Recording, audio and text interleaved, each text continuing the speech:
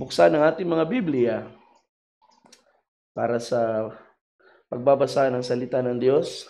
Salamat sa presence ng lahat ng mga kapatiran at sa mga huling dumating ay huli pa rin. So salamat sa Diyos na tayong lahat ay naiipon ngayon. At patunayan natin mga kapatid na ang Diyos natin ay buhay at ang pananampalataya na ating tinatayuan ay buhay na pananampalataya. Madalas nating awitin na meron tayong living hope, di ba? Pero alam niyo ba na ang living hope ay galing din yan sa living faith.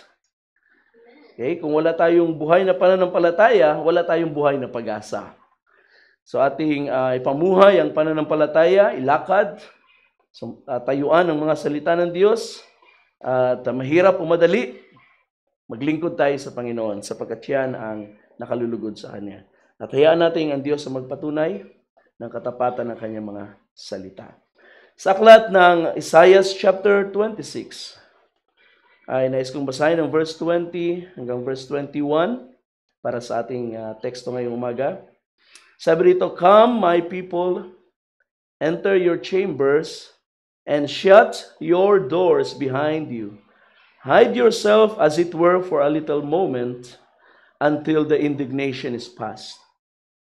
For behold, the Lord comes out of his place to punish the inhabitants of the earth for their iniquity.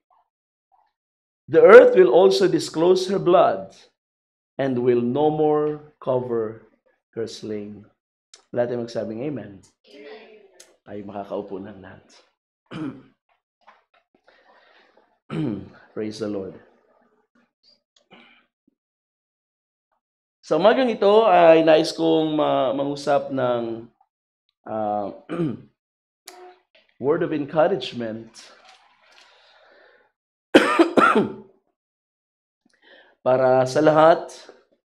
So ayokong maging doctrine na lang ating pag-aaralan ngayon, kundi isang word of encouragement na kailangan natin sa ganitong panahon. At sa next Sunday ay mag-expect tayo ng mga pagpapala ng salita ng Diyos sa ating fellowship. I want to speak about our hiding place. Our hiding place. So pag sinabi nating hiding place, isang lugar na ang tao ay pwedeng makapagtago sa gitna kapag may mga masamang panahon. Kanina ay inawit natin ang patungkol sa Diyos na hindi nagbabago, Diyos na namamalagi sa lahat ng panahon. At habang tayo ay umaawit, ay na-imagine ko ang isang malaking bato na nagiging refuge ng mga hayop at ng mga tao sa wilderness. Sa gubat, halimbawa, especially sa mga lumang panahon, ang refuge ng mga hayop kapag may masamang panahon ay mga kuweba. Naghahanap sila ng malaking bato na pwede silang sumilong habang dumadaan ang malakas na hangin. Sa mga disyerto naman ay ganun din. Kapag may masamang panahon, may sandstorm, ang hinahanap nila ay bato na makakapagsilong sila. That's why sa Bible ay ang mga imagery ng Diyos as rock of refuge, a rock in a weary land, isang batong matatag sa isang disyerto na lugar. So yan ay nagpapakita na ang ating Diyos ay takbuhan, refuge ng kanyang creation sa panahon ng calamity. At isang bagay na imagine ko habang umaawit tayo kanina ay ang bato na ito ay lumilipas ang panahon, nababago ang environment, lumilipas ang panahon at nagpapalit ng generation ng mga hayop at ng mga tao sa wilderness. Pero yung bato ay namamalagi. At kapag tayo ay nakapunta sa ganitong klase ng mga bato, sometimes meron niyang mga writings, no? Yung tinatawag nilang hieroglyphs. At doon sa mga hieroglyphs na yon, merong mga drawing, may mga inukit ng mga taong o ng mga generation na lumipas na. Yun ay mga marka na there was a time na merong mga tao na nag-take refuge sa bato na yun. And then another generation passed, may panibago na naman, at sa panahon ng calamities, nandun din, minarka nila ang kanilang presence. Sa mga paglipas ng mga panahon, iba-iba ng generation ang nagtago, nag-take refuge sa bato, but it is still the same rock. And that's our God. Ilang generation na ng tao ang lumipas, mga kapatid. Ilang generation na ng mga mananampalataya na nakakilala sa Diyos ay nagtago sa Diyos. Ikinubli ng Diyos. Kasaysayan na lang kanilang buhay sa atin, nababasa natin sa mga accounts ng Biblia. At yun, yung kanilang mga accounts ay nagsasabi na sa panahon ng kanilang calamities, wala silang pinagtaguan kundi ang Diyos. At ngayon, sa panahon ng ating calamity, wala tayong ibang hiding place kundi ang Diyos din. That same God is our hiding place, our refuge. Nasa umagang ito, nais ko mag-usap patungkol sa bagay na yan at gusto kong magbigay ng ilang word of encouragement para sa lahat sapagkat totoong napakahirap ng ating panahon. At walang katulad ang pandemic na ito, mga kapatid. Bagamat marami ng pandemya na dumaan sa mundo, subalit ito lamang ang pestilence or plague. Masasabi kong ito ay plague na nakakaapekto na sa halos lahat ng bansa. Meron bang bansa na hindi pa naabot ng COVID-19? Ang pagkakaalam ko, maging hanggang sa Antarctica ay may mga na-infect na ng coronavirus. So imagine the extent of its damage. Maging sa pinakamalayong lugar na walang populasyon, ibig sabihin sa Antarctica kasi mga scientists lang naman nandun eh. And yet, naabot sila, na-infect sila ng coronavirus. At lahat ng bansa ay nag-struggle economically, socially, sa religious aspect ng buhay. Lahat ay affected ng virus na ito. This is really a pandemic. At sa Bible, ang salitang pandemic ay hindi natin mababasa, but we have the word plague. Salot. Pag sinabi nating salot or plague, any disease na nagkikreate ng malaking damage, malawakang damage, mga sakit or minsan ang tawag dyan ay calamity.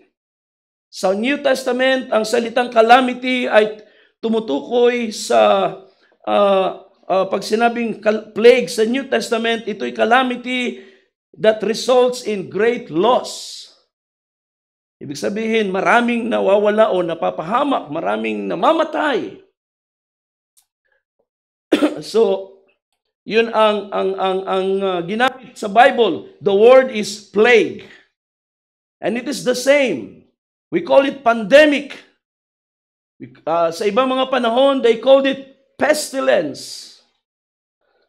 But the idea is still the same. Isang sakit o isang kalamidad na nag-spread sa maraming bahagi ng mundo at nagkikreate ng destruction. At saan nagtatago ang mga tao? Nagtatago sa bahay. Nagtatago sa likod ng face mask, face shields, lockdown, quarantine. Ano man yung mga terminology na yan, Ano ang idea doon? To stop the spread of this virus.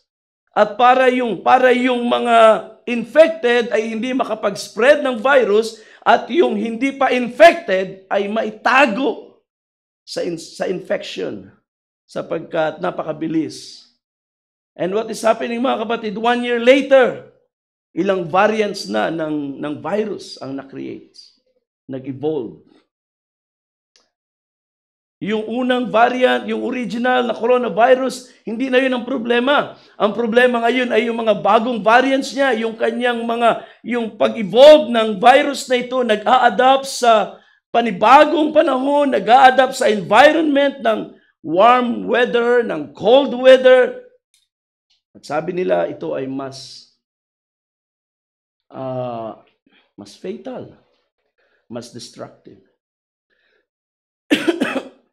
Isang pastor na sa US na sinusundan ko lagi yung kanya mga video, si Perry Stone ay na-infect din ng virus na ito.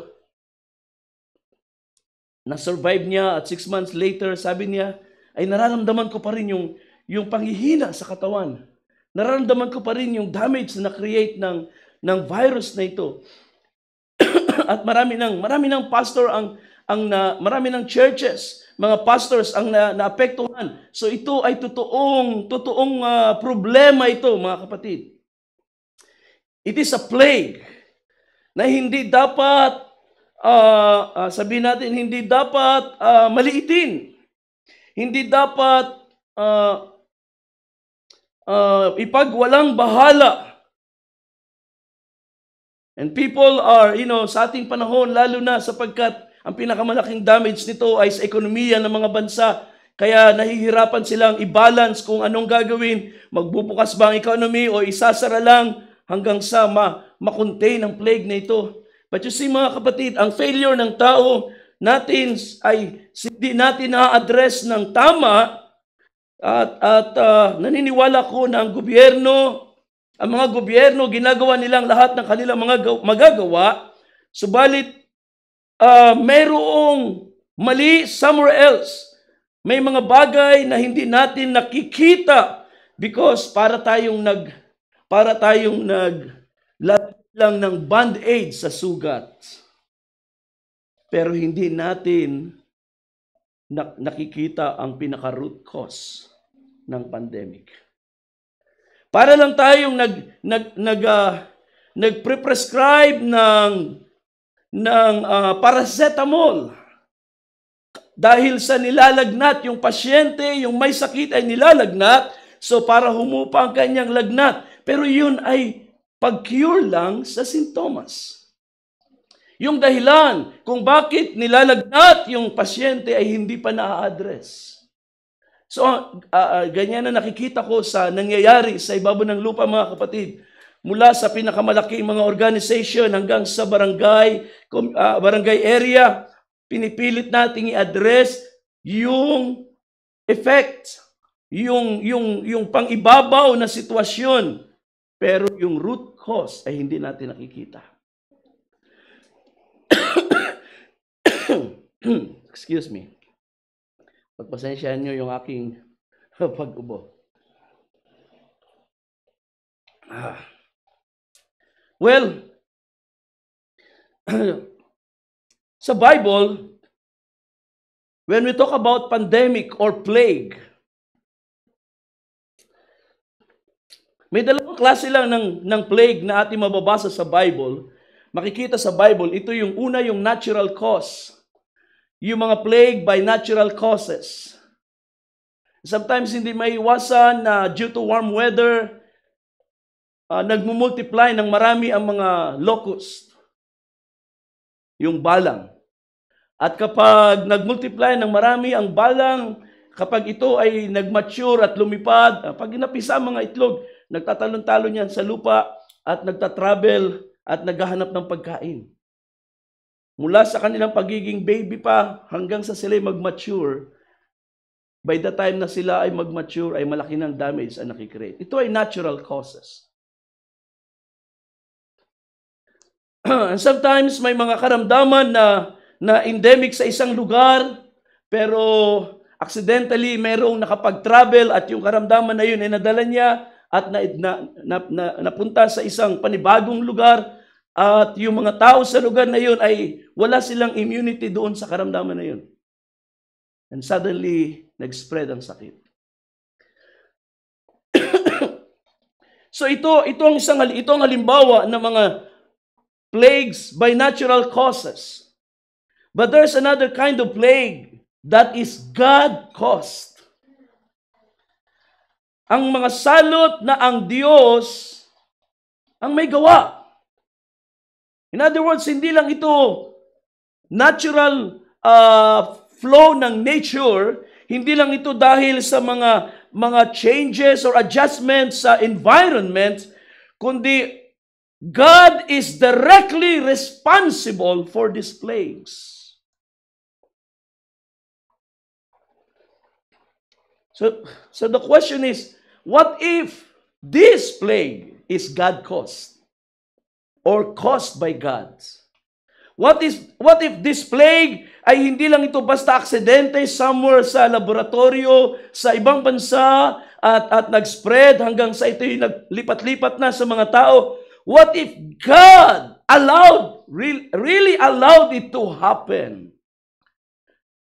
Yung mga measures ng tao ay in-override ng Diyos. Yung wisdom ng tao ay in-override ng Diyos. At ginusto niya na ang pandemic na ito, ang sakit na ito, ay mag-spread out.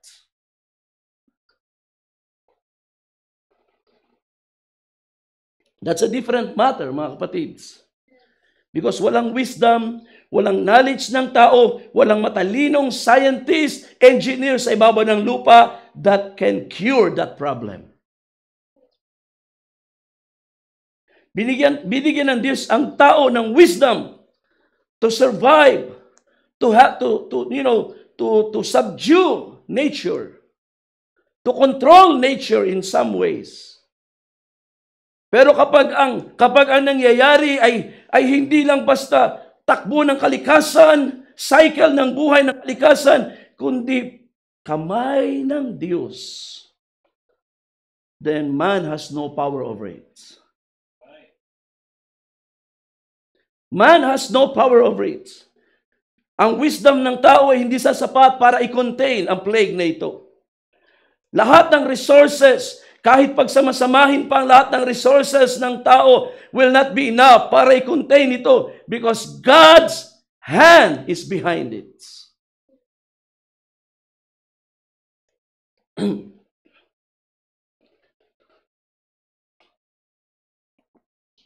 Sa 2 Chronicles 26, 2 Chronicles chapter 6, verse 26, hanggang 30, ay mababasa natin ang panalangin ni Solomon patungkol sa dalawang klase ng kalamidad, ng salot na dumarating, yung natural cause and God caused. Sabi rito sa 26, when the heavens are shut up, and there is no rain because they have sinned against you, when they pray toward this place and confess your name and turn from their sin because you afflict them, then hear in heaven and forgive the sins of your people, Israel, that you may teach them the good way in which they should walk, and send rain on your land, which you have given to your people as inheritance. When there is famine in the land, pestilence or blight or mildew, locust or grasshopper, when their enemies besiege them in the land of their cities, whatever plague or whatever sickness there is, whatever prayer, whatever supplication is made by anyone or by all your people Israel, when they sabi rito, when each one knows his own burden and his own grief and spreads out his hand to this temple, then hear from heaven your dwelling place and forgive and give us everyone according to all his ways, whose hearts you know.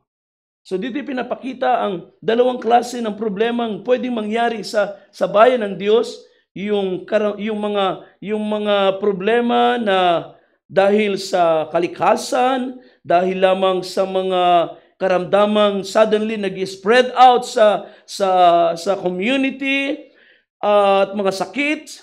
And then ang mga tao itatawag sa Panginoon, sabi ni Solomon, dinggin mo na ang kanilang mga dalangin. And then there are problems that will arise, at ito ay mga salot dahil sa ang Israel ay nagkasala sa Diyos. Makikita natin niya ang kaibahan. Sa verse 26, when there is no rain, because they have sinned against you. Of course, ang ulan ay sa natural cycle ng season ay bubuhos ang ulan sa tamang panahon. But kapag ito'y naho-hold back at isang taon nang hindi umuulan, then it is something different. Hindi ito basta pagkilos lang ng kalikasan. God is behind it. At sabi ni Solomon, because your people have sinned. Because your people have sinned. Of course, sa dalawang bagay na yan,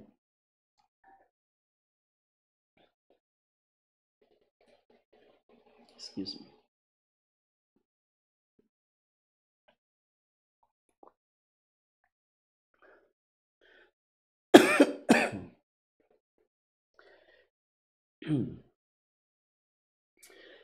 Of course, sa dalawang bagay na yan ay wala tayong ibang tatakbuhan kundi ang Diyos. Pero ang tao na hindi kumikilala sa Diyos ay pwedeng mag-resort sa kanyang pamamaraan. Sa pamamaraan ng tao, especially sa ating panahon na mga tao ay masyadong nakadepende sa pag-rationalize ng mga problems. Instead na i-recognize ang Diyos, they turn back and they try to solve their problems. On their own, they find ways. Pagdating sa kalikasan lang, ay they can find a way sapagkat binigyan ng Diyos ang tao ng kapangyarihan na mag-subdue ang nature, ang creation. But beyond that, ang tao ay limited. Kapag ang calamities, kapag ang problems, kapag ang mga pestilences ay caused by God, ito'y kamay na ng Diyos. At ang Diyos ay hindi gagawa ng ganitong bagay unless there is a reason. Ano ang reason? Because men have sinned. Sapagkat ang tao ay nagkasala. Ibig sabihin, ang mga God-caused calamities are directly connected with the sins committed before God. Hindi ito dahil sa ating sinful nature lamang. There are actual sins na nagagawa ng tao na directly magiging dahilan upang ang Diyos ay mag-create ng damage. Ating babasahin ang Amos chapter 3. Well, bago natin basahin ang Amos chapter 3, di ba, yung sa Egypt, merong 10 plagues. Bago ang Israel nakalabas, 10 salot ang dumaan sa Egypt for some reason. Of course, ang mga wise men ni Pharaoh they tried to rationalize, they tried to reason out na yan ay kaya naming gawin yan, magic lang yan. Kaya naming gayahin yan. So, tinatry nilang i-duplicate ang kapangyarihan, ang demonstration ng kapangyarihan ng Diyos sa pamagitan ni Moses at ni Aaron.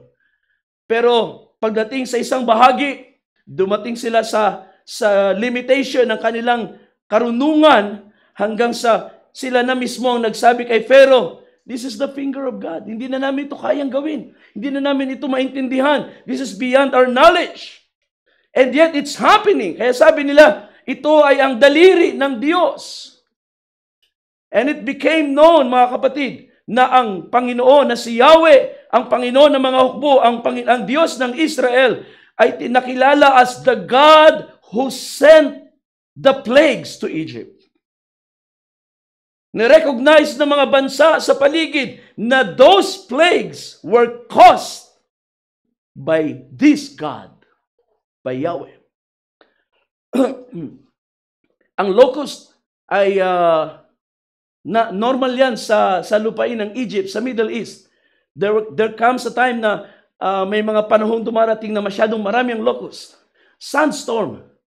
Ayan ay bahagi ng kanilang mga problems, yung mga sakit sa mga baka at yung pagdami ng mga palaka. That's why kaya yang i-duplicate ang ilan dyan. Pero para ito'y mangyari in a span of a few months, one after the other, after the other, then that is not natural. That's why sabi ng mga bansa, ang may gawa niyan ay ang Panginoon ng Israel. Sabi ng Amos chapter 3, sabi ng Diyos dito, I want to read this. Hear this word that the Lord has spoken against you, O His children of Israel, against the whole family which I brought up from the land of Egypt, saying, You only have I known of all the families of the earth. Therefore I will punish you for all your iniquities. So sabi ng Diyos, I will punish you for all your iniquities. Can two walk together unless they are agreed? So ito yung pumapasok, tumutukoy doon sa relasyon ng tao at ng Diyos, yung covenant ng Diyos sa Israel. Can two walk together unless they are agreed? Verse 4, Will a lion roar in the forest when he has no prey? Will a young lion cry out of his den if he has caught nothing? So, ginamit ng Panginoon ang nature para i-describe. Kapag ang leon daw ay umuungal sa kagubatan, there must be a reason. Maybe siya ay merong na-capture na prey, na victim. Sabi niya rito, verse 5, Will a bird fall in a snare on the earth where there is no trap for it? Will a snare spring up from the earth if it has caught nothing at all? If a trumpet is blown in a city, will not the people be afraid? If there is a calamity in a city, will not the Lord have done it? So speaking of Israel, because sila ay may tipan sa Diyos, a people with a covenant with God, kung may mga nangyayari sa inyong kalagitnaan, what do you think? Ito ba ay dahil lamang sa natural causes? Ang leon ba ay uungal unless meron siyang nakuhang pagkain, na-capture na victim? Ang trompeta ba, ang bayan ba ay hindi matatakot? Unless ang trumpet ay nag-sound sa city. So dinalay ng Diyos ito doon sa kanyang pinaka-purpose. Kung may kalamidad sa inyong kalagitnaan, sino sa palagay ninyo ang may gawa niyan? If God causes if a calamity strikes the city, will not the Lord have done it?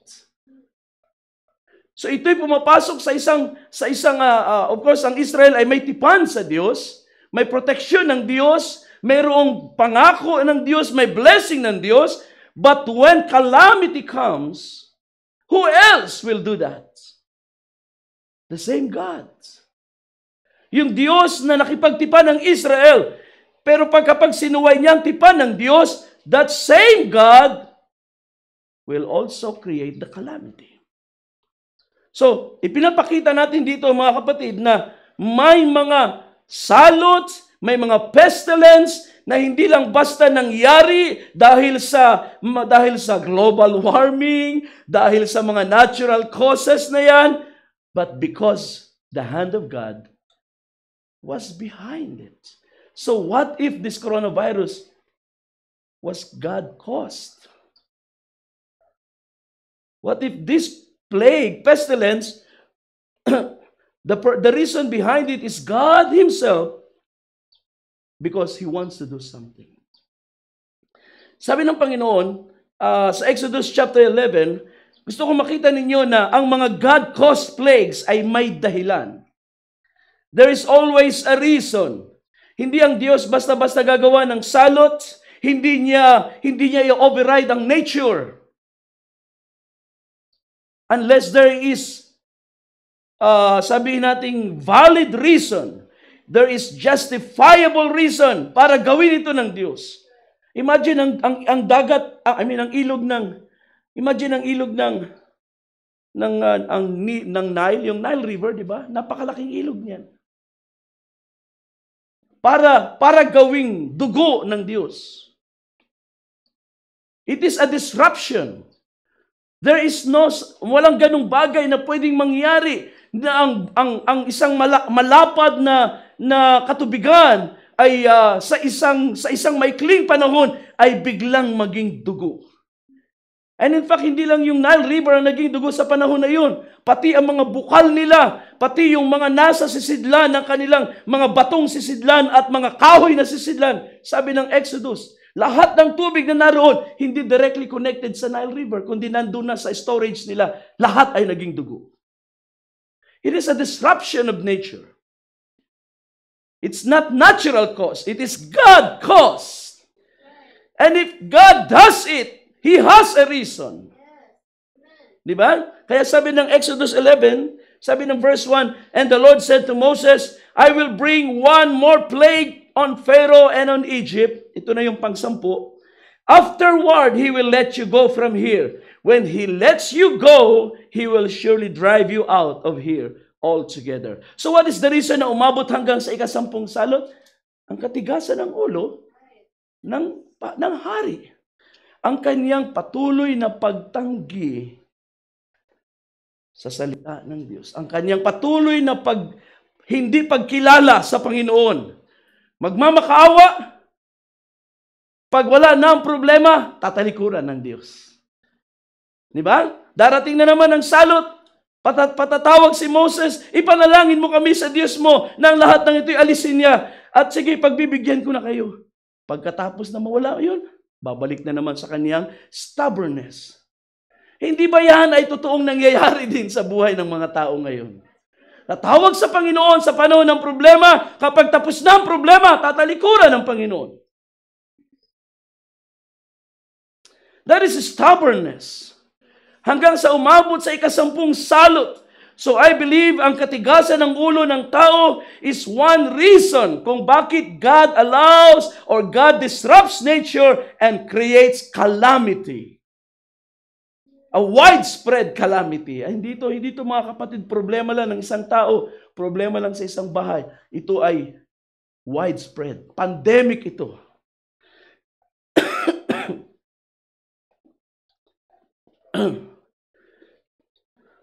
Kaya bantayan natin ang katigasan ng ating mga ulo. Huwag nating hayaan ng stubbornness ay mag-prevail sa ating mga puso. Sapagkat ayon ng Diyos na matigas ang puso, sabi ng Biblia, it is like idolatry. Stubbornness is like idolatry. Sabi ni Propeta Samuel, ibinigay niya ang salita ng Diyos kay Haring Saul na naging matigas ang ulo at hindi sinunod ang utos ng Panginoon.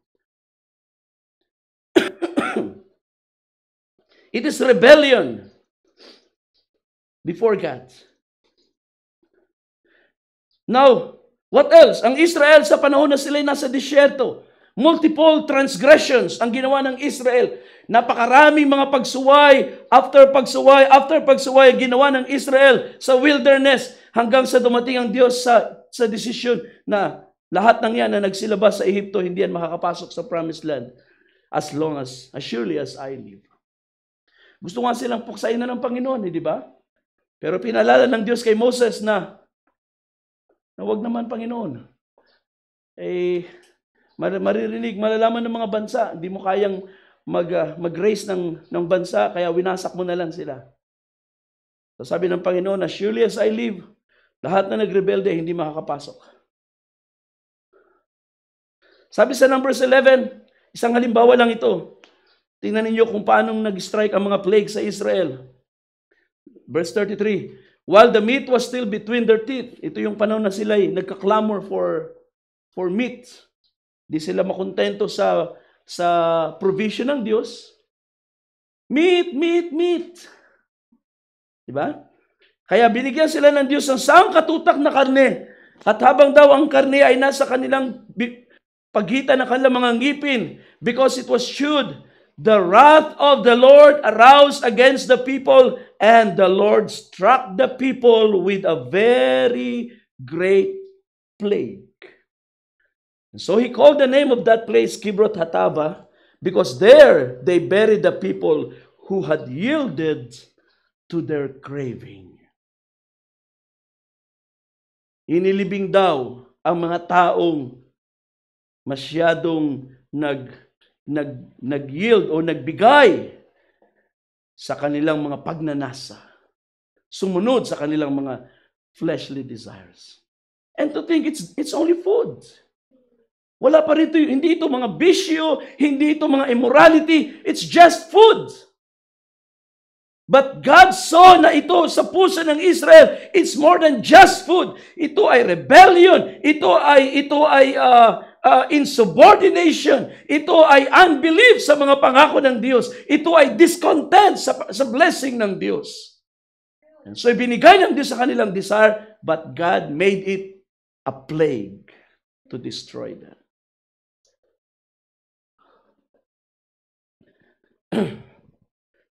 And then sa Numbers chapter 14, na ang Israel ay dumating sa Kadesh Barnea.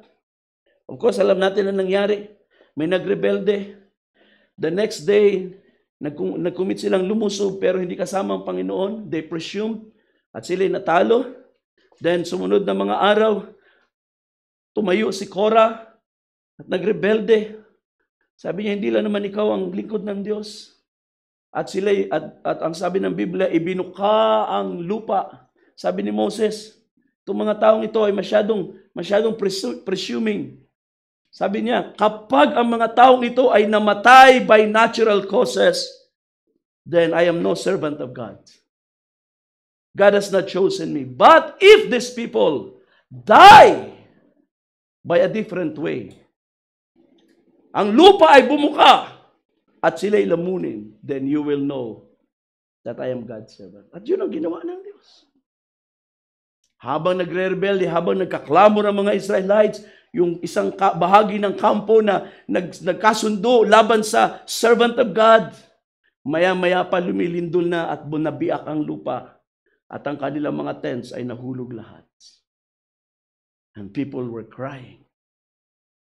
The next day, hindi pa sila nasiyahan doon. Yung natira na hindi na nilamon, nag-aklas na naman, pumunta doon sa tent ni Moses. You killed them, sabi nila. Pinatay mo sila. Imagine ang mga tao. Sa halip na recognize ang kasalanan, sa halip na recognize ang kanilang problema sa harap ng Diyos, they find excuses. And these people ay sabi nga, ito yung mga taong niligtas ng Diyos sa Ehipto. And yet, sa disyerto mismo, sila ay pinatay ng Panginoon. Numbers 14, ang sabi sa 36, the man whom Moses sent to spy out the land, who returned and made all the congregation complain against him by bringing a bad report of the land, those very men who brought the evil report about the land died by the plague before the Lord. So they died by the plague. Isa pang bagay, pangatlong bagay na gusto kong tingnan natin na pwedeng maging dahilan para ang Diyos ay mag-create ng salot ay ang pride ng tao. Ang pagyayabang ng tao. When man becomes too proud para sa kanyang tagumpay, para sa kanyang successes, para sa kanyang mga achievements. And then he begins to act, no? To take action outside of the will of God. Si Haring David ang isang magandang halimbawa rito na siya ay naging Pwede nating sabihin, naging proud siya sa kanyang mga achievements. Sa kanyang puso ay nagkaroon siya ng pagyayabang sa kanyang mga achievements. And then there came a time na nakapasok ang kaaway sa kanyang puso at inudyukan siyang bilangin ang army ng Israel. Kumuha siya ng census. Ang kanyang general pa nagsabi, mahal na hari, paramihin nawa ng Diyos ang iyong army ng doble pa. Hindi mo kailangan silang bilangin. No, I want them to be counted. At alam ba ninyo na mayroong kaayusan ng Diyos sa pagbibilang ng army ng Israel? Kapag nagkaroon ng accounting o ng census na ganito, kailangang magkaroon ng parang redemption money. I think half shekel for every person. Pero hindi yun nangyari sa account na ito sa panahon ni David. Kinuha niya ang bilang ng army ng Israel, lahat ng lalaki na ready para maging soldier niya in time of war. Pero nagalit ang Diyos, ipinadala ang isang propeta. Galit ang Diyos sa iyo, pumili ka kung anong gusto mong gawin ng Panginoon sa iyo. 3 buwan ka nga habol-habulin ng kaaway, or 3 araw na ang salot ng Panginoon ay bababa sa bayan. Sabi ni David, di ko alam kung anong pipiliin ko, bahala na ang Panginoon.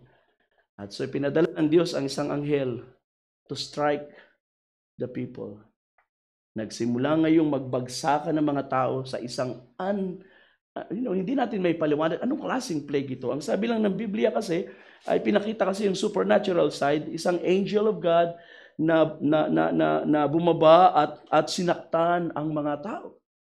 Pero hindi ito nakikita sa ating physical na mga mata.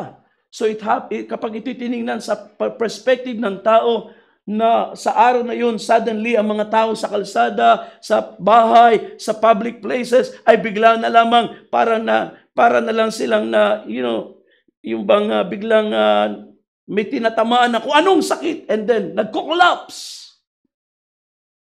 Nagbabagsakan ng mga katawan, one after the other. Isang araw pa lang, 75,000 ang tinamaan. At ito'y tinawag sa 1 Chronicles 6, 2 Chronicles 6:21 na plague. Ito ay salot. It is a plague from God. We can read that in 1 Chronicles 21, no? Verse 11 hanggang 14. So basahin niyo na lang sa inyong mga bahay. Sinaktan ng Diyos ng salot ang Israel. The good thing is, pagdating sa Jerusalem, ang Diyos nang nag-decide, sabi niya sa angel, sabi niya, stop! Ibalik mo ang iyong tabak sa kanyang lalagyan. That is enough. At nung makita yun I can imagine na sa karamihan ng mga tao na biglang nagbabagsakan, kapag ito ay parabang domino effect. Kapag ito ay matagal, bawa mga ilang oras, then mararamdaman mo, makikita mo kung paanong nagmo-move yung destruction from one place to another, moving in a certain direction.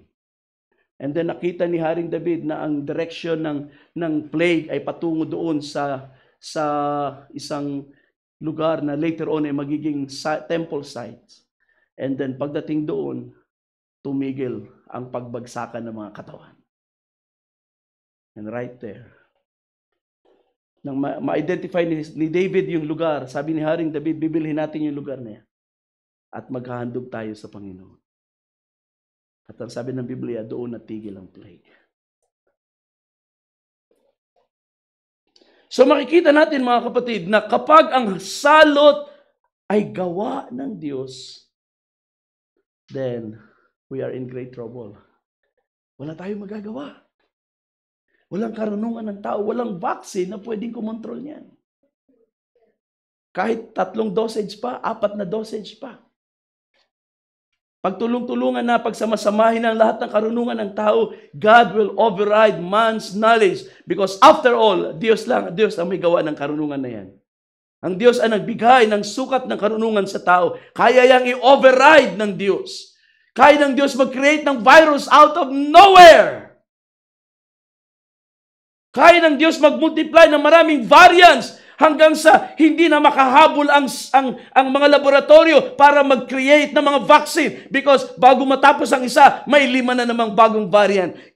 Because if it's the hand of God, it cannot be satisfied by human ideas.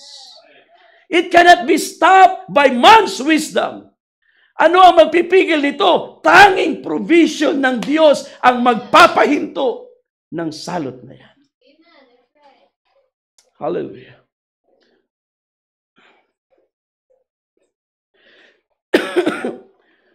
Surprisingly, may mga salot na napapahinto. God-caused plagues. Some of God-caused plagues can be stopped. At ito ay dahil sa namimit ng tao ang in-expect ng Diyos na gagawin. Ang gusto ng Diyos na mangyari. 2 Samuel chapter 24. Basahin natin sandali.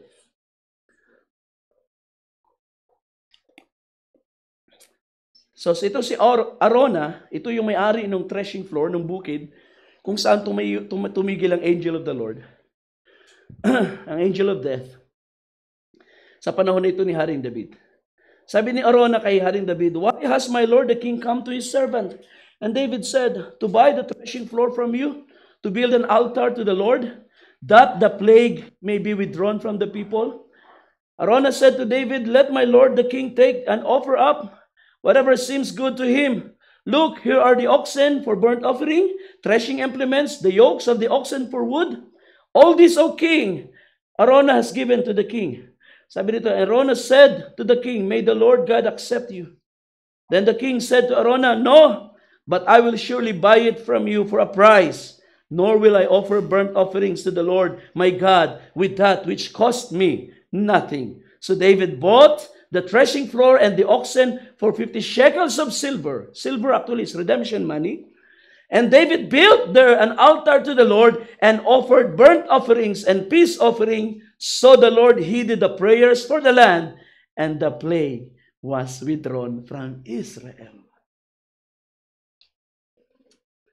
Ang God-caused plague ay hindi naman talaga completely hopeless.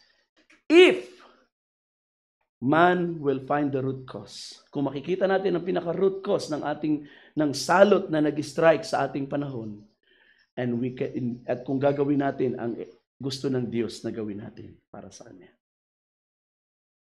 David by wisdom, alam niya kung anong dapat gawin.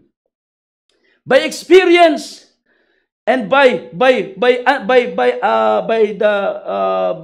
understanding the will of God, alam niya kung anong dapat gawin. Kapag mayroong kasalanan at ang salot ay dumating, gawa ng kamay ng Diyos, there is only one thing to do. Build an altar and offer a burnt sacrifice to God.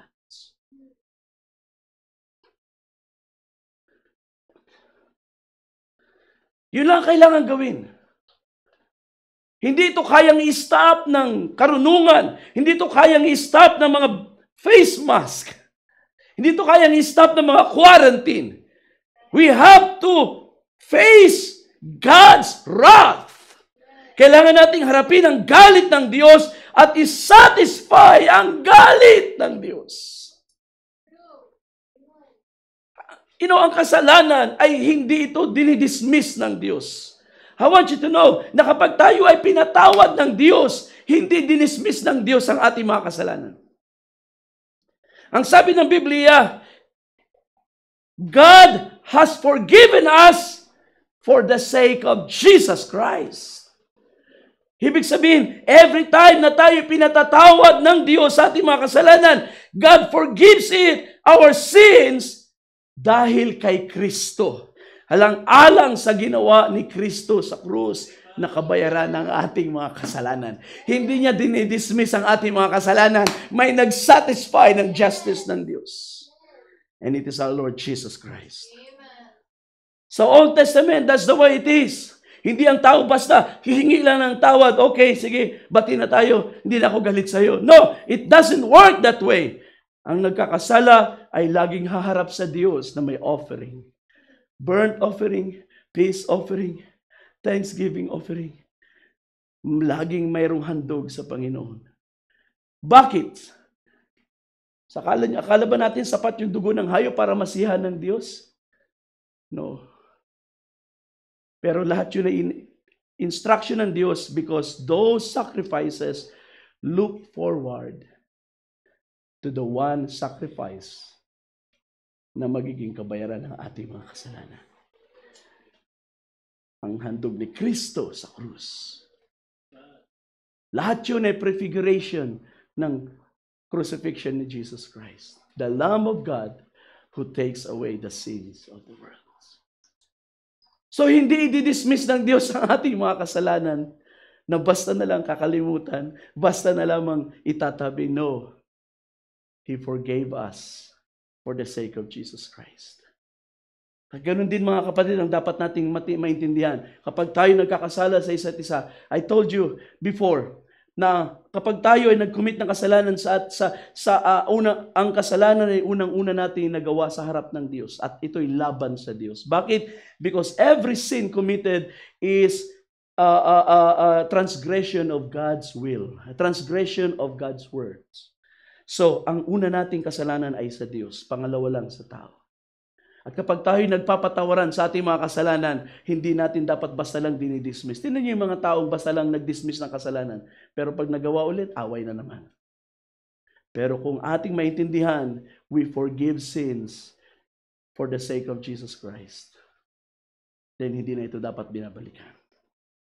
Kahit magkasala ulit ang tao sa harapan mo, hindi mo na babalikan yung bagay na yun na kanyang ginawa nung una. Bakit? Kasi pinatawad mo na yun alang-alang kay Kristo. At ang dugo ni Kristo ang sumagot ng kasalanan na yun. Ibinilang mo sa kasalanan ng tao sa iyo ang dugo ni Kristo para sa kanya. You see? Kaya hindi na ito binabalikan. Because even God, hindi niya babalik-balikan ang ating mga kasalanan kapag ito ay nasa ilalim na ng dugo ng ating Panginoon. At makikita natin na ito ang tanging bagay na kailangan ng tao na i-present sa Panginoon as sacrifice that will satisfy His wrath, His justice. At ito hindi naintindihan ng mga tao sa ating panahon. Nananalangin tayo sa Diyos, sinasabi sa mga announcement, manalangin kayo, wag niyo kalimutang magdasal. And yet hindi ina-address ng tao ang talagang dahilan. Tinatawag natin ang Panginoon pero hindi natin nire-recognize na ang nasa likod ng salot na ito ay dahil nagagalit ang Diyos sa ating mga pagsuway, sa ating transgressions.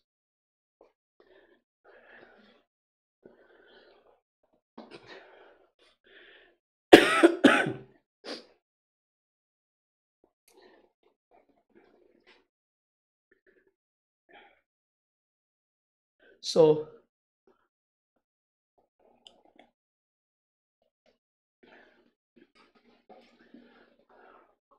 that's the reason kung bakit hindi nasusolusyonan.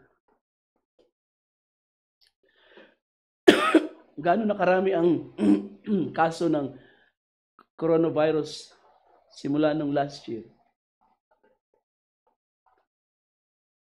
I think it's about 100 at last 120 140 million. Imagine that. At tayo ay nabubuhay sa pinakamodernong panahon. Pinakamayamang panahon din. At saan nag-strike pinakamarami ang sakit na ito sa mga mayayamang bansa? US, UK, Europe, Russia. Diba? Spain, Italy, France, Canada, Brazil, Mexico, India, China. At sa mga pinakarelihiyoso mga bansa na supposed to be, we should be under the protection of God. And yet,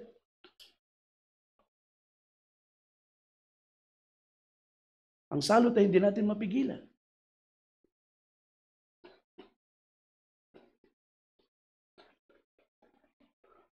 Because we're not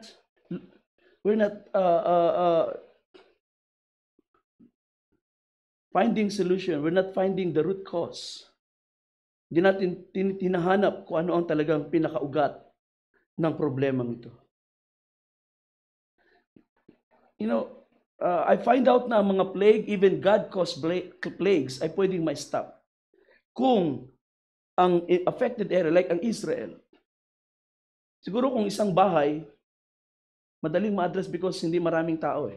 Madaling ma-unite ang tao. Isang bayan, ang Israel, pwede rin ma-unite, especially kung may background sa Word of God. But a whole world, 200 nations, iba-ibang kaisipan, iba-ibang mga damdamin, iba-ibang mga ideologies, at marami sa mga bansang ito hindi kumikilala sa Diyos. Ano nila i-address ang problema na to?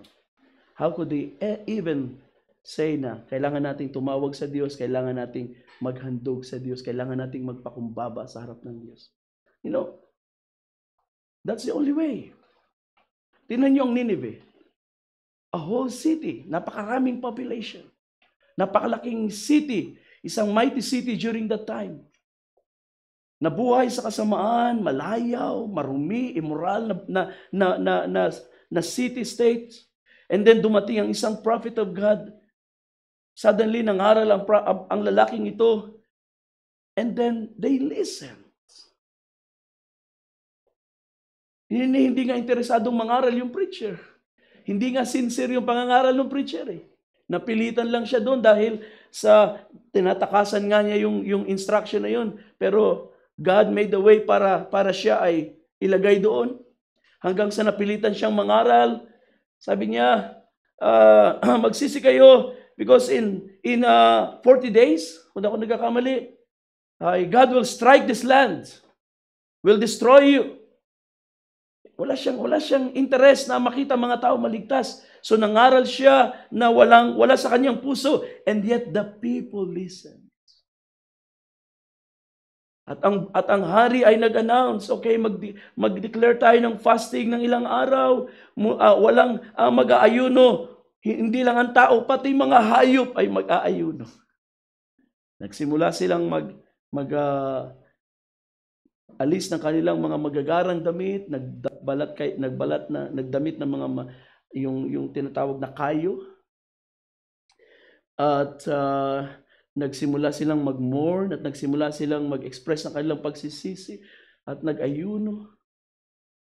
At ano sabi ng Book of Jonah? Nagsisi ang Diyos sa kanyang announcement, sa kanyang salita.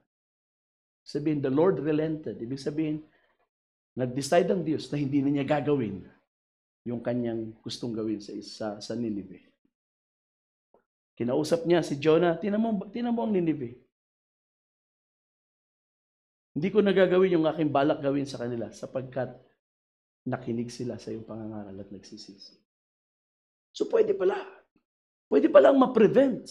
At kapag nag-strike ang plague, ay pwede pa rin ma-stop. If man will do the right thing before God, there is a solution. Pero ang pandemic na ganito kalawak, medyo mahirap i-contain. And I believe, God has a reason kung bakit ito'y ginawa niya na mag-spread this way, na maka-apekto sa lahat ng aspeto ng buhay ng tao. Kung ating titingnan ang pwede nating sabihin na parang parallel, ang Israel nang sila lumabas ng Egypt ay hindi naging madali sapagkat nag-resist ang authority, hindi kinilala ang Panginoon, hindi kinilala ang salita ng Diyos, hindi kinilala ang claim ng Diyos sa bayan ng Israel na ang bayan na ito ay sa Diyos, ito ay tumira lang dyan pansamantala at ngayon gusto na ng Diyos kuhain. Ayaw niyang i-give up ang bayan na ito na dapat ay sa Diyos lamang. So God caused calamities doon sa Egypt. At kung titingnan natin, ang comparison ay ganoon din ang ating panahon. We live in a time na maraming tao ang Diyos na gusto niyang kuhain at dalhin sa kanyang piling. But the influence of the world is so powerful na ang mga bayan ng Diyos ay napipigilan para lumapit sa Diyos, para tumawag sa Diyos, at para sumunod sa plano ng Diyos sa kanilang panahon. And so God has to allow these calamities. God has to create these calamities hanggang sa ang bayan ng Diyos ay mag-yield sa calling ng Diyos sa kanilang buhay. You see, mga kapatid, para sa Egypt, ang calamities ay walang ibang purpose except patunayan ng Diyos na walang kwenta ang mga Diyos-Diyosan nila at isa lang ang tunay na Diyos, ang Diyos ng Israel. Pero para sa Israel, ang calamities na yun ay demonstration ng kapangyarihan ng Diyos, na ang Diyos na tumatawag sa kanila ay buhay na Diyos at sila ay bayan ng Diyos. I believe sa panahon natin kinabubuhayan ay ganun din, mga kapatid. Ang calamities na ito ay walang ibang purpose ang Diyos, kundi para ibigay sa tao ang karampatang penalty sa katigasan ng ulo. At para i-demonstrate sa tao na kahit siya na ang pinakamatalinong nilalang sa ibaba ng lupa, hindi niya kayang lumagpas sa decree ng Diyos. Hindi natin kayang i-resolve ang lahat by human wisdom because there are many things in life na nasa kamay ng makapangyarihang Diyos. At para sa atin ang mga tao ng Diyos, naniniwala ko God is waking us. Ginigising tayo ng Diyos. Pinapaalala ng Diyos sa atin na ang mundong ito, hindi ito ang ating lugar. Sapagkat marami ng mga mananampalataya, pakiramdam nila secure na sila sa kanilang mga pinupuntahang lugar. In fact, maraming mga mananampalataya, pinipili nilang mag-migrate because baka iniisip nila na ang Diyos sa ibang bansa ay mas masagana kaysa sa Diyos na nasa ating bansa. Iiwan ang gawain, iiwan ang paglilingkod sa Diyos at magiging abala at ipopursue ang mga material blessings sa ibang bansa. Pero ngayon ay panahon na para ipaalala ng Diyos sa atin, hindi ito ang ating lugar. Ehipto ito, mga kapatid. Merong lugar para sa mga tao ng Diyos at ito ay sa piling ng Panginoon. Hallelujah! I pray na ang plague na ito ay mag-shake ng ating mga damdamin. I pray na ang plague na ito ay magpaalala sa atin. We serve a living God. At gusto ng Diyos tayo maging exclusive na property niya sa ibaba ng lupa. So,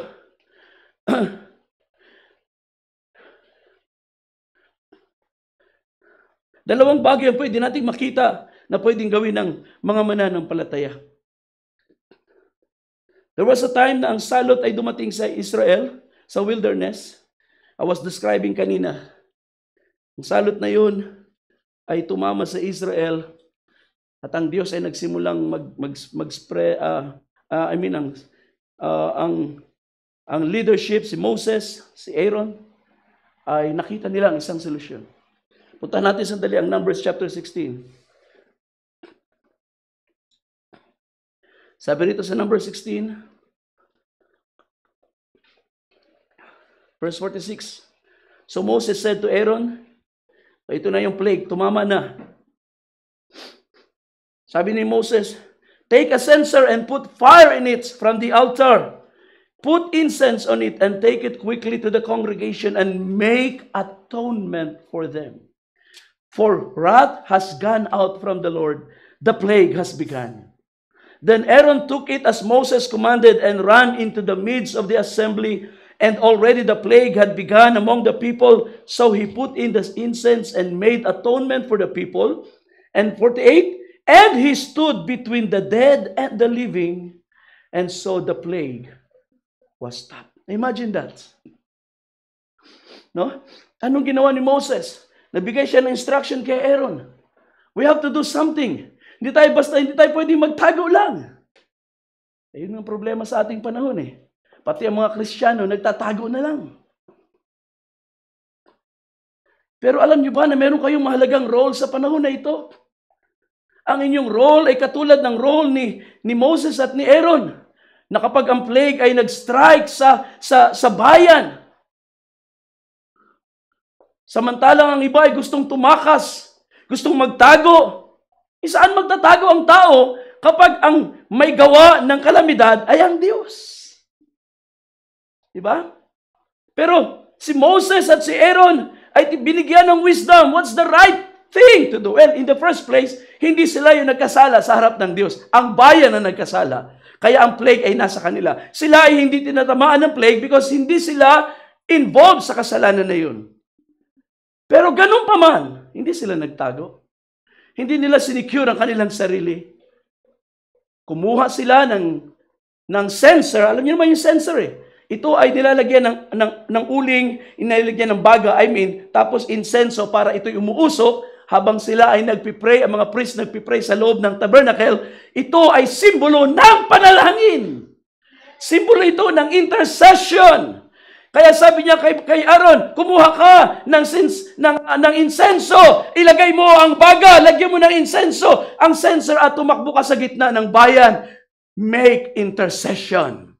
At nang si Aaron ay tumakbo, doon niya nakita ang kapangyarihan ng pagtawag sa Diyos.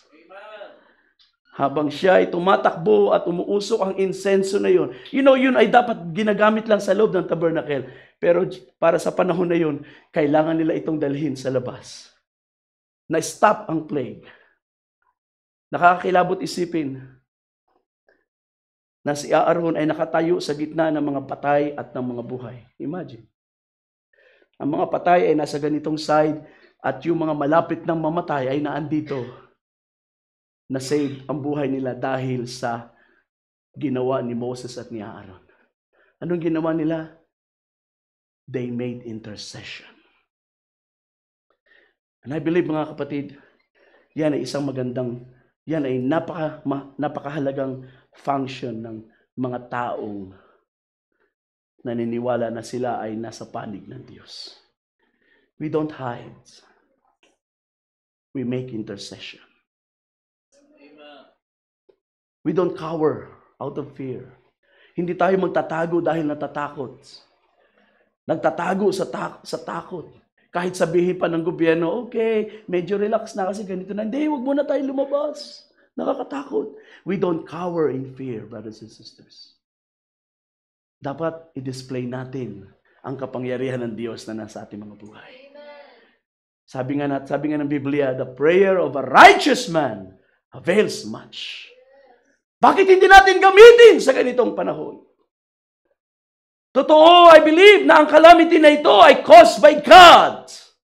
Dahil sa kasalanan at kasamaan ng ating panahon. And God, katulad sa panahon ni Noah, kumbaga napupuno na ang Diyos sa mga evil imaginings ng tao. Lahat ng laman ng puso ay puro masasama, kaya hinatulan ng Diyos. I believe tayo ay dumarating sa ganung panahon na ang huling araw ay katulad sa panahon ni Noah. God will destroy this land. Pero imagine yung bago pa dumating yung judgment, yung wrath na yun, calamities pa lang itong nangyayari. Pestilence, plagues. Pwede pa itong may stop. Kung merong sapat na mamamagitan. Sabi nga ng Panginoon kay Abraham, alang-alang sa 50, hindi ko itutuloy ang pagsunog sa Sodom. Alang-alang sa 40, 30, alang-alang sa 10, ay hindi ko na itutuloy ang aking masamang balak laban sa Sodom at Gomorrah. You see? God is willing to forbear. God is willing to stop, to hold His wrath kung mayroong mamamagitan. Amen. Si Abraham nag-intercede. Ang problema lang, hindi nakaabot sa requirement ng Panginoon. Nag-iisa lang ang matuwid na si Lot. At siya lang ang na-survive kasama ang 2 anak niyang babae. Ang kanyang asawa ay naging haliging asin pa. Pero ang kagandahan sa panahon na yun, may namagitan para sa kanya. Mayroong nag-intercede sa Diyos, Panginoon, huwag mong wasakin ang bayan alang-alang sa mga matuwid. And yes, ganun din ang ating Diyos. If there is enough righteous sa ating panahon. Pero kung wala, then God's wrath cannot be stopped. No, cannot be stopped. In fact, mga kapatid, there will come a time, ang tanging paraan na lang ay alisin ng Diyos ang mga righteous sa lupa at ibuhos ang kanyang galit. Katulad ng ginawa niya sa Sodom. No prayers can save that generation.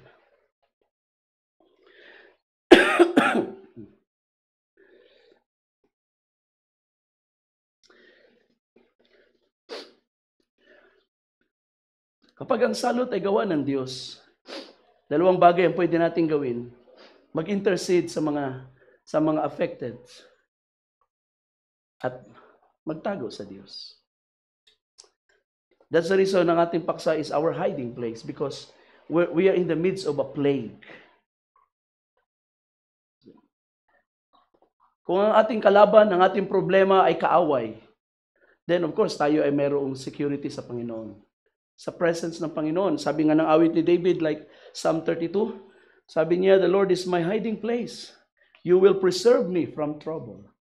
At yan ay totoo. May hiding place tayo sa Panginoon. Laban sa ating mga kaaway. Pero ang problema, kapag ang Diyos ang kaaway, paano ka magtatago kung ang Diyos na mismo naghahanap sa iyo? Naalala niyo si Eli? Sama ng loob niya sa kanyang mga anak na mga priest. Sabi niya, ano yung naririnig ko mga anak na mga pinaggagawa ninyong kalokohan? Alam niyo ba? Kung ang tao magkaroon ng kaaway na tao, ang Diyos pwedeng humatol sa kanilang dalawa. Pero kapag ang tao, ang kalaban niya ay Diyos, sino mamamagitan para sa iyo? Paano kung ang Diyos na ang kalaban ng sanglibutan? Sino ang mamamagitan para sa tao? Kung ang kalaban mo ay ibang bansa, pwede kang tulungan ng Diyos. Kung ang kalaban mo ay ibang tao, pwede kang tulungan ng Diyos. Pero kung ang Diyos ang iyong kalaban, how do you hide from Him? I want to read Amos chapter 8. Laktawan ko ilang bagay. Because I just, wala naman tayo mahabang oras. Amos chapter 9. Sabi rito sa Amos chapter 9, I saw the Lord standing by the altar, and He said, strike the doorpost, that the threshold may shake, and break them on the heads of them all. I will slay the last of them with the sword. He who flees from them shall not get away, and he who escapes from them shall not be delivered. Sa sword. Though they dig into hell, from there my hand shall take them. Though they climb up to heaven, from there I will bring them down. And though they hide themselves on top of Carmel, from there I will search and take them. Though they hide from my sight at the bottom of the sea, from there I will command the serpent, and it shall bite them. Though they go into captivity before their enemies, from there I will command the sword, and it shall slay them. I will set my eyes on them for harm, and not for good. Ganito ang Diyos kapag nagalit. At kapag siya nag-determine ng destruction, walang tatakasan ng tao. Wala kang pupuntahan. Walang safe na bansa para sa iyo kapag ang Diyos ang kalaban mo. Walang effective na vaccine ang magliligtas sa iyo. Walang makapal na face mask. Walang secure na bahay. Ibaon mo na sa lupa ang iyong bahay. Hindi ka makakatakas sa galit ng Diyos if God goes against you. At ang kagandahan nito mga kapatid, katulad ng Israel, ng Egypt, kung titingnan natin ang Egypt, sabi ng Panginoon, sa binasa natin kanina, I will bring one more plague on Egypt and on the land of Egypt and Pharaoh. At yung huling salot na ito ay kakaiba. Sapagkat yung naunang siyam ay hindi tumama sa Goshen. Hindi ito tumama sa kinalalagyan ng Israel. Katulad sabi ng yung darkness, 3 days ng darkness.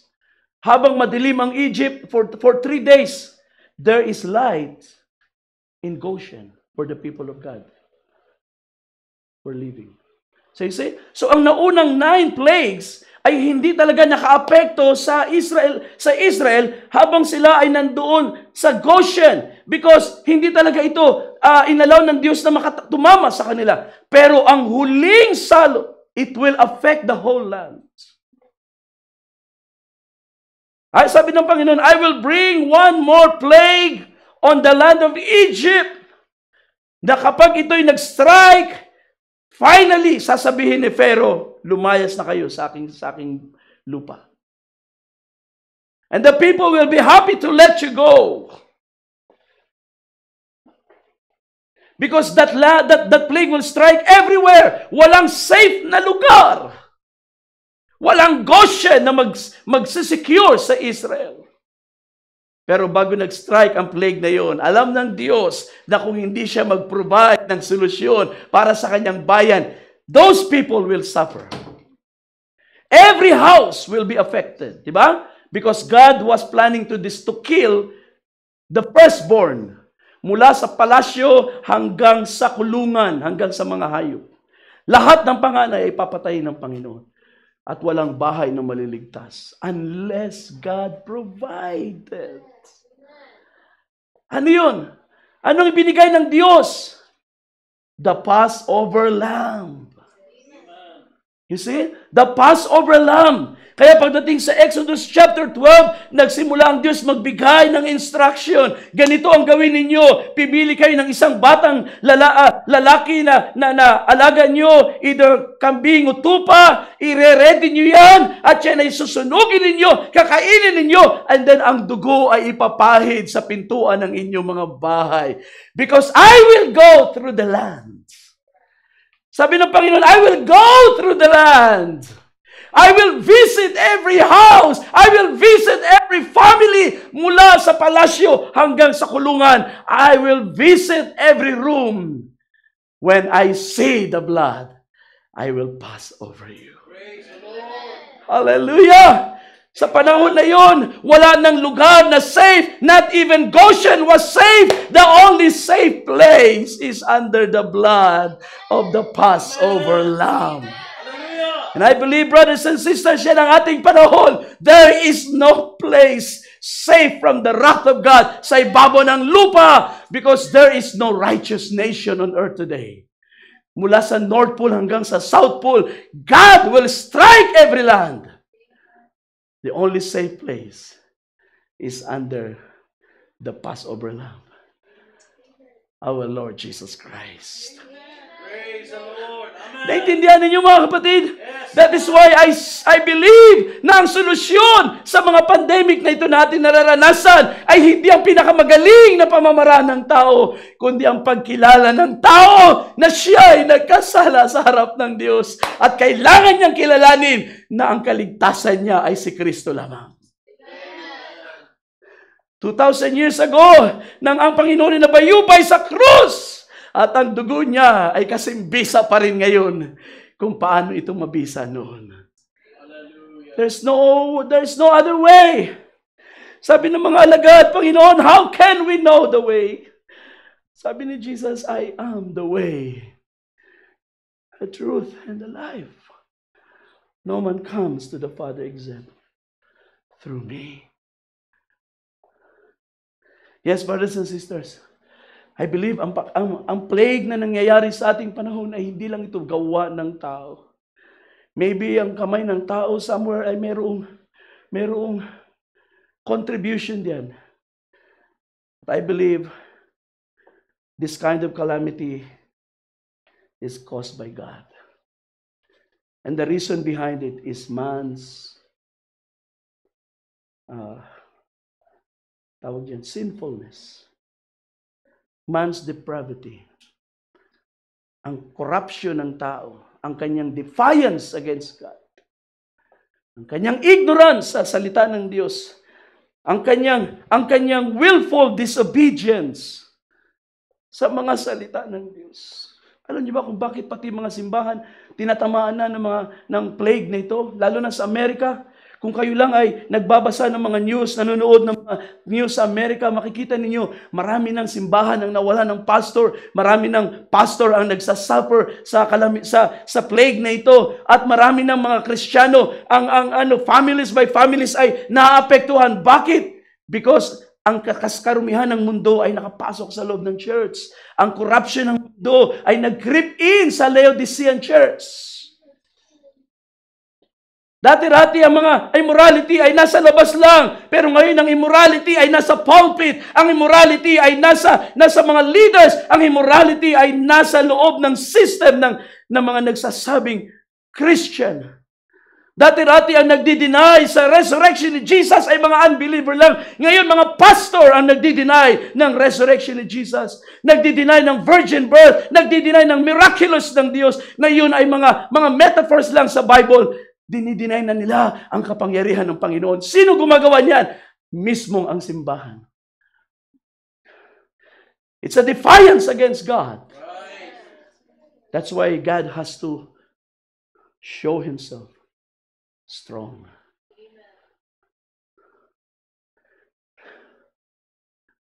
And this plague, this pandemic, 1 year, simula nung nag-start, has killed already millions. I think nasa 3 million stand ang lahat. Na imagine, affected 140 million. Alam niyo kung gaano karami? Kung merong 1 milyong namatay sa salot, alam niyo kung gaano karami yun? Imagine niyo lang, ang populasyon ng Antipolo is about 800,000. So kung yun lahat ay sa Antipolo, wala nang tao ang Antipolo.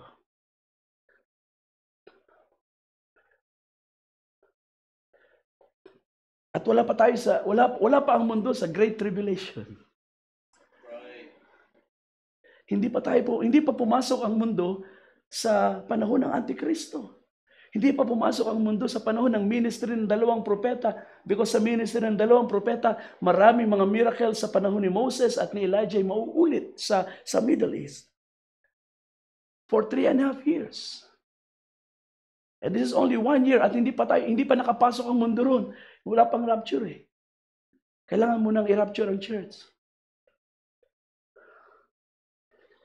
Only God can put a stop to this. Hindi tayo makakapagtago sa Diyos unless God puts a stop or God provides the solution. And I believe God has already provided the solution.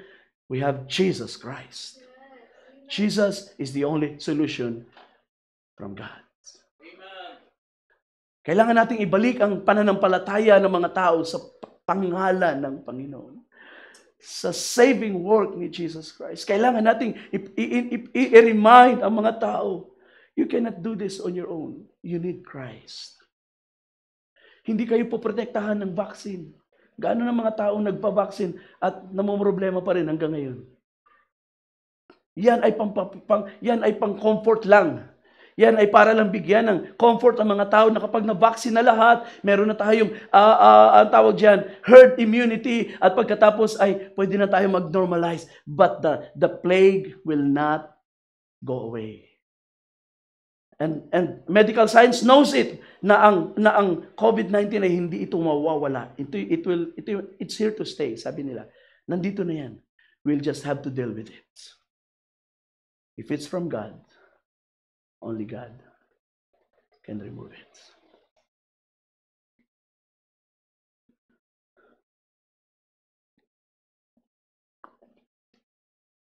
Nasaan ang ating safe refuge?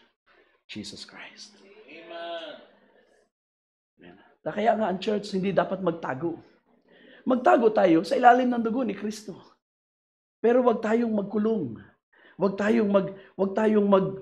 Wag nating isara ang ating buhay sa mga nangyayari sa paligid. Mag-reach out kayo sa inyong mga kaibigan, sa inyong mga loved ones, sa inyong mga dating mga kasama. Mag-reach out kayo sa mga kapitbahay ninyo na alam ninyong namumroblema. Kung kaya niyo silang makontak in some way, let them know, let them understand. They need the blood of Jesus. Amen. Sa mga buhay nila.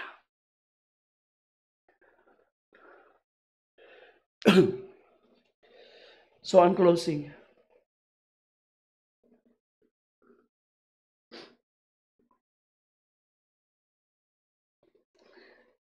Yung binasa natin kanina sa Isaiah 26, it's not actually for our time. Bagamat ito kinukote ng mga tao sa panahon natin na ang lockdown ay totoong nasa Biblia nga raw. Kaya sabi ng Panginoon, shut your doors behind you, hide yourself for a little moment until the indignation is past. But ang totoo niyan, hindi ito nangungusap sa ating panahon. Hindi ito patungkol sa ating kalagayan ngayon. Kung ating titingnan ng context, it speaks about the time of the wrath of God. Ito'y patungkol sa panahon ng pagbuhos ng galit ng Diyos. Kung susundan niyo yan, sa bandang baba, Isaiah 26, sabi rito, for behold, the Lord comes, sabi sa verse 21, out of His place to punish the inhabitants of the earth. So ito'y gawa ng Diyos. Okay? Para parusahan daw ang lahat ng naninirahan sa lupa for their iniquity. At ang sabi sa verse 21, in that day, chapter 7 verse 1, in that day the Lord will sever with His severe sword, sabi niya rito, sa pamagitan ng kanyang mabagsik na tabak, great and strong, will punish the Leviathan, the fleeting serpent, Leviathan, that twisted serpent, and will slay the reptile that is in the sea. And I believe ang tinutukoy dito na Leviathan ay nagre-represent sa dragon, which is the devil. So ito'y tumutukoy hindi sa ating panahon, kundi sa isa pang darating na panahon na kung saan ang galit ng Diyos ay bubuhos niya sa lupa at maging ang dyablo ay kanyang parurusahan. In fact, gagapusin niya si Satanas. Sa panahon na ang dyablo gagawa sa Antikristo, after ng 3.5 years na yan, ang wrath of God ay ibubuhos sa lupa at matitikman ng mga tao, ng mga bansang masasama, ang wrath of God. Itong plague na ating nararanasan ngayon, mga kapatid, hindi ito ang pinakamabigat na problemang mararanasan ng tao. Ang wrath of God ay walang katulad. Sabi ng Revelation chapter 15, tinawag ang pitong anghel na mayroong dala ng 7 mangkok ng galit ng Diyos. Sabi, for in them the wrath of God is complete. Doon sa 7 mangkok na yon, na ibubuhos ng Diyos, doon lang masasatisfy ang galit ng Diyos sa kasamaan ng mga bansa. No, ang ating nararanasan ay maliit kumpara sa mga calamities na darating. But this should be enough para ma-shake ang ating mga matitigas na mga puso. Ang katigasan ng puso ng tao, ang katamaran sa paglilingkod, ang mga pagpapabaya, this should be enough. Sapagkat kung hindi pa natin ito kayang pakinggan, then we cannot endure the coming days.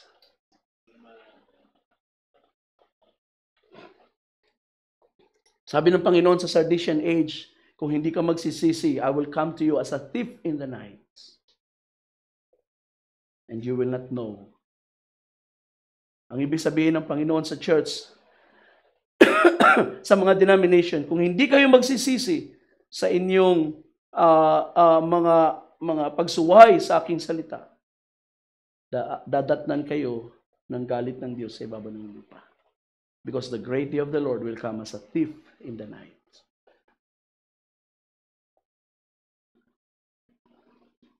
The time will be so severe, mga kapatid. Kung kaya't ang Biblia ay punong-puno ng paalala.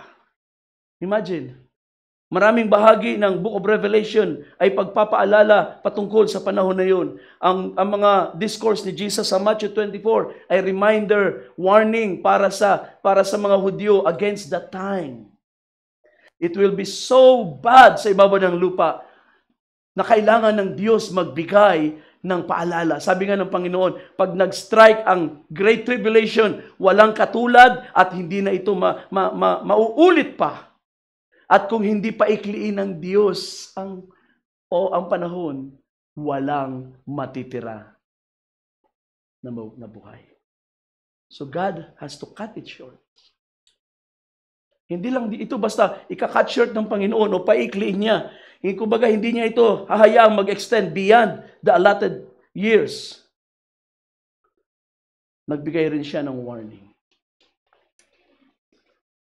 Basahin niyo na lang Matthew 24. Sabi sa Matthew 24, sabi ni Jesus, kapag nakita niyo ang abomination of desolation nakatayo sa bayang banal, anong sabi ng Panginoon? Tumakas na kayo.